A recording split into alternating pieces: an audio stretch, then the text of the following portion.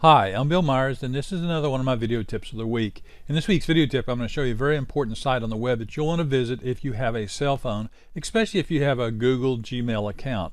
Let me show you what I mean. As you probably know, if you go to maps.google.com, Google will show you Google Maps. What you may not know is if you go to maps.google.com/location history, Google will show you where you've traveled with your cell phone in the last day or the last 30 days or the last week or so, and it'll show you all the destinations that you visited.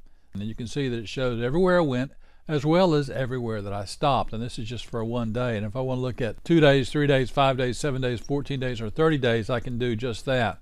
It's an interesting feature, and most people don't know it exists. Now, this location history is automatically turned on if you have a Gmail account or a Google account, and if your phone has location services turned on. Now, if you're using Google Maps or a number of other apps on your cell phone, location services is turned on automatically. And this map that you see here will be available when you go to maps.google.com/location history.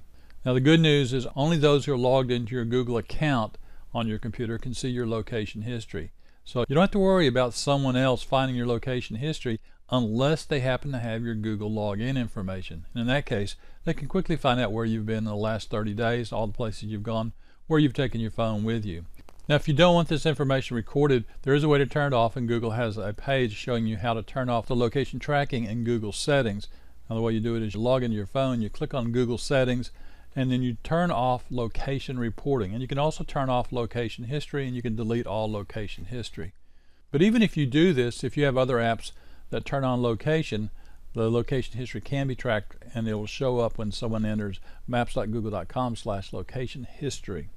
Now, I'm not saying this is something you should worry about, but it is something you should be aware of, that your phone does track your location, and that anyone who sits down on the computer and knows your Google login can just enter maps.google.com/location history and find out where you've been, where you've traveled, and on what days you've traveled.